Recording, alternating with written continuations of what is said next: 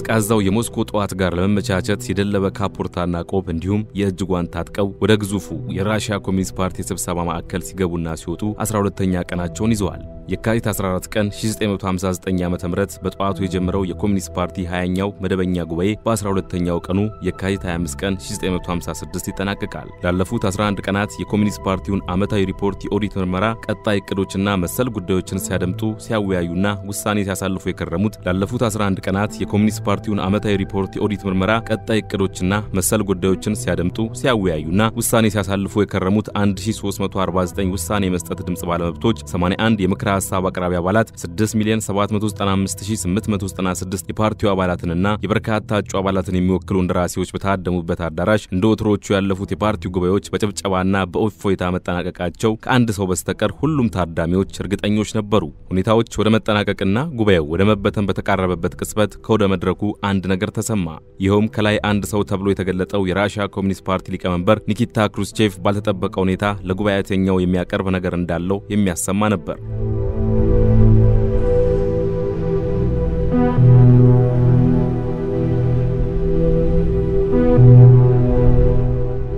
ክሩስቼቭ ወደ መድረኩ ወጥቶ አንድ ጥናት ማቅረብ ጀመረ። ይኸውም on the cult of personality and its consequences የሚል ነበር። በዚህ ጥናታዊ ጽሑፍ ኒኪታ በእልህና በወኔ ተሞልቶ ከኮሚኒስት ፓርቲው ወሳኝ መሪዎች ያፈነገጠ ነው ያለውንና ከኮሚኒስቶች የጋራ አመራር ባህል በተቃራኒ በመቆም የግለሰብ አምልኮን ለመፍጠር የሚጥር አመራር አለ በማለት ጆሴፍ ስታሊንን ከማኦ ዜዱንግ የመመለክ ፍላጎት ጋር በማነጻጸር በአደባባይ በጥናቱ ወረፈ።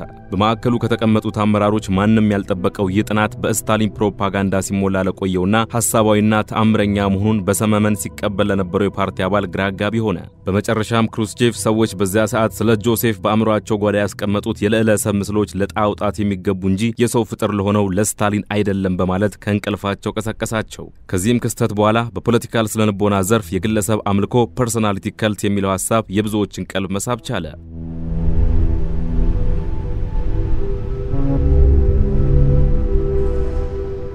ፖለቲካ አመራር ውስጥ የግለሰብ አምልኮ እየተፈጠረ ነው ወይም ተፈጥሯል ለማለት ከምንታዘባቸው ወሳኝ ነገሮች ውስጥ አገዛዙ ወይም ስርዓቱ ወይም በስርዓቱ ውስጥ ያሉ መሪ ግለሰቦች መገናኛ ብዙሃን የፕሮፓጋንዳ ወይም የአጋኔሰብ አፋቸውን የስነ ጥበብ ዘርፎችን የድጋፍ ሰልፎችን ጀብደኝነትና ፍጹማዊነትን ለመሪው ልዕለ ሐሳባዊ ምስል ግንባታና ለአምልኮት የቀረበ የጻድቅ ማንነት ፈጠራ በህዝብ ዘንድ ለመስራት እንቅስቃሴያቸውን እንደ መለኪያ ማየት ይቻላል። እነዚህን መሰል የገጽታ ግንባታ ስራ ላይ የሚሰማሩት በአብዛኛው ጨፍላቂ አገዛዞች በአንድ የፖለቲካ ፓርቲ ብቻ ወይም በአንድ ፓርቲ የበላይነት የሚገኝባቸው ሀገሮች ሲሆን በዚህም በዘመናዊ የማህበረሰብ ኢንጂነሮች ወይም የስነ ልቦና ባለሙያዎች በሶሺዮሎጂስቶች በፖለቲካ ጠበብቶች ተደግፈው በረቀቀ ሁኔታ በተለየ ሁኔታ በሰፊው ህዝብ ዘንድ እንዲሰራ ይደረጋል።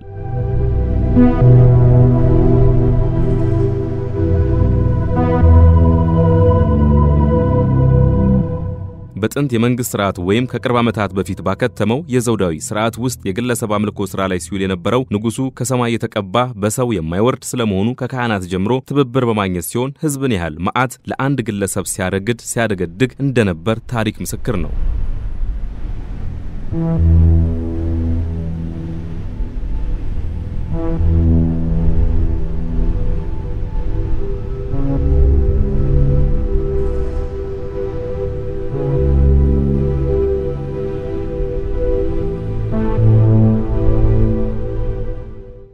የተለያዩ የዓለም ሀገራት መሪዎች አምልኮን በመሻት ከሚከተሏቸው ስውርና ግልብ መንገዶች ውስጥ ዋነኛው ሚና የሚሸከመው መገናኛ ብዙሃንና ማህበራዊ ድረገጽ ነው።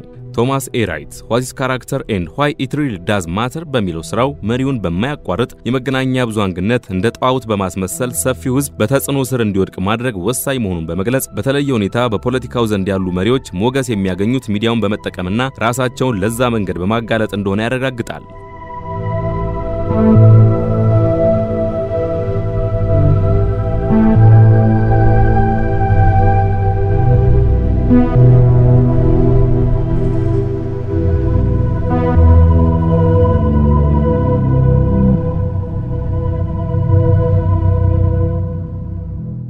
ስለ መሪዎች ለዕለሰብነት ማስተጋባት ረገድ ራሱን የቻለ መዋቅር ተደራጅቶ የሚለፍፍበት አካሄድ የግለሰብን አምልኮት ከማንበር አንጻር ሌላኛው ወሳኝ ሴራ የአጋኔሰብ ስነልቦና ነው።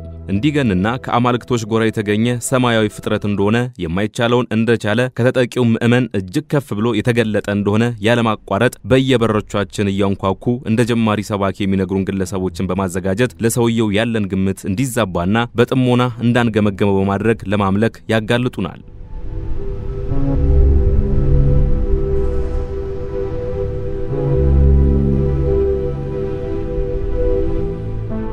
የመንግስታዊ መገናኛ ብዙሃኖች ለጊዜውና ቆየውና ሆን ተብለው የተማሩና ትዕዛዝ የተቀበሉ የሚመስሉ የፌስቡክ ሰራዊቶች ስለ ጠቅላያችን ከውዳሴ ውጭ የማይለጥፉ ጠቅላዩን የሚቃወም ፌስቡክ አዳሪን እያደኑ የሚተቹ ሰውየውን በቁልምጫ ብቻ የሚጠሩ ሻመት ግዛን ለማለት የማይከብዳቸው ከነዚህ መሰል ስራዎች ውጭ ሌላ ለመኖር የሚሰሩ ስራ የሌላቸው የሚመስሉ እንደ ክረምት አሸን መብዛታቸውን ስናይ የአምልኮት መልክ ይሄ ነው ለማለት እንገደዳለን። ይህ ሐሳብ የጊዜኞቹን ፖለቲከኞችም የሚያካትት ሲሆን እውነታው ከጠላት ወረዳ ለሚወረወር የማጥላላት ዘመቻ የመልስ ምት ነው ካልን ብቻ የሚስተባበልና የምንቀበለው ነው።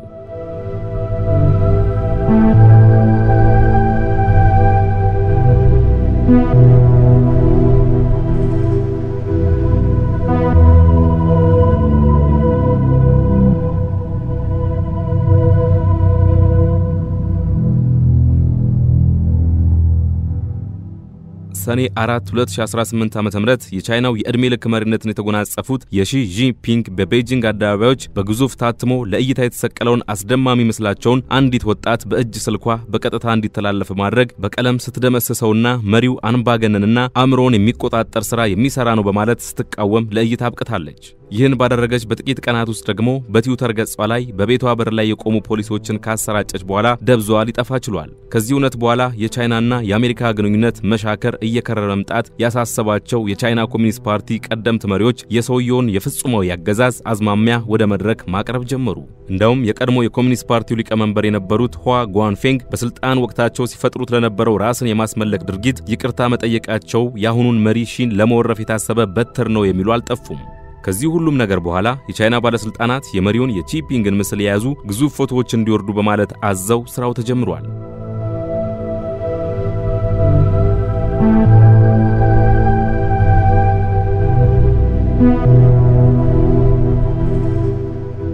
በእኛውም አዲስ አበባ በመዳፋችን ላይ ባለችው የፌስቡክ አደባባይ የዶክተሩ ምስል ያለረፍት እያስቃኙን ከመሆኑ ተነስተን ወደ ህዝብ መተላለፊያ አደባባዮችና ወደ ተለያዩ የመንግስት መስሪያ ቤቶች ግድግዳዎች ላይ የቀድሞ ጠቅላይ ሚኒስትር ፎቶዎችን በአዲሱ ጠቅላይ ሚኒስትር የመተካት ስራ ካሁኑ ሃይ ካልተባለ ከመቀመጫው ብድግ ከወገቡ ጉብጥ ብሎ ያለ ምክንያት የሚያጎበድድ ዜጋ እንዳንፈጥር እንዲሁም እኚሁ መሪያችን በመልኪያ መሻት ተጠልፈው እንዳይወድቁ መስጋቱ መልካም ይመስለኛል። እንደሞጫም የግለሰብ አምልኮት ምን ያህል አምባገነናዊ ስርዓትን ለማንበር ምክንያት በመሆኑ ጦሱ ለህዝቡም ሆነ ለሀገር እንደሚተርፍ የመለስ አምልኮ በሚል በጋዜጠኛ ተመስገን ደሳለኝ የተከተበውን መጽሐፍ ያገላብጡ ዜጎች አያጡትምና ፍርሃቴን ይጋሩታል ብዬ አስባለሁ። ስለዚህም ከፍ ብለው የተሰቀሉት የመሪዎቻችን ምስሎች ለማውረድ እንዳይቸግሩን ብንችል ብናወርዳቸው፣ ካልሆነ ግን ዝቅ ብናደርጋቸው የሚሻል ይመስለኛል።